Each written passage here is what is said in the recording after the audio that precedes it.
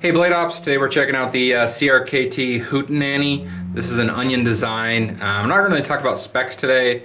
Quick price, $44.95. Just wanted to talk about how smooth this knife is. When I first saw it, I wasn't really that drawn to it. You know, another CRKT, another flipper, you know, in the price point of $50.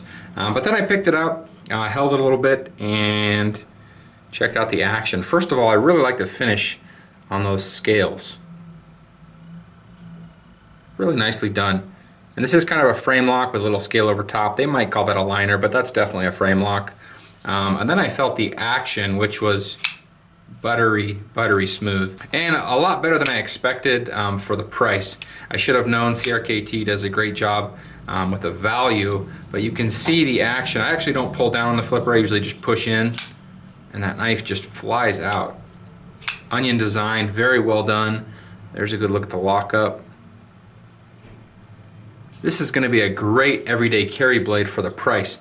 45 bucks, shipping and everything included. Let's check out the back there.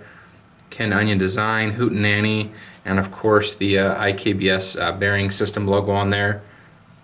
And you can even see the product code there, the K300KXP.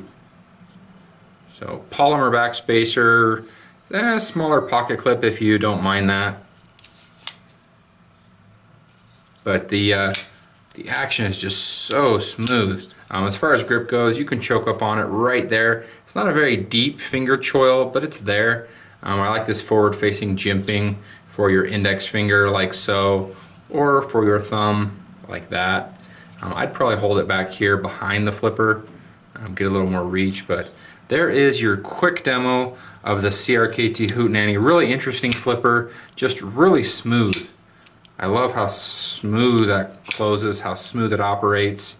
Let's check the detent on that. Really nice. But if you want to read more about the specs or check it out on our website, I'll put a link down below in the description. There is your demo of the CRKT Hootenanny. Comment down below.